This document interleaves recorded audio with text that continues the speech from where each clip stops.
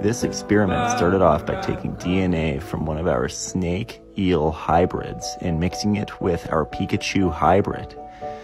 We took their DNA to our laboratory where we quickly fertilized frog eggs. This process took a lot longer than we expected and was a lot more complicated than expected, but as you can see, over time, we were successful in fertilizing eggs. We weren't quite sure what to expect, but as you can see, the results are astounding. This is the world's first frog, PIKACHU, and eel hybrid. It is electric, and it is a water creature.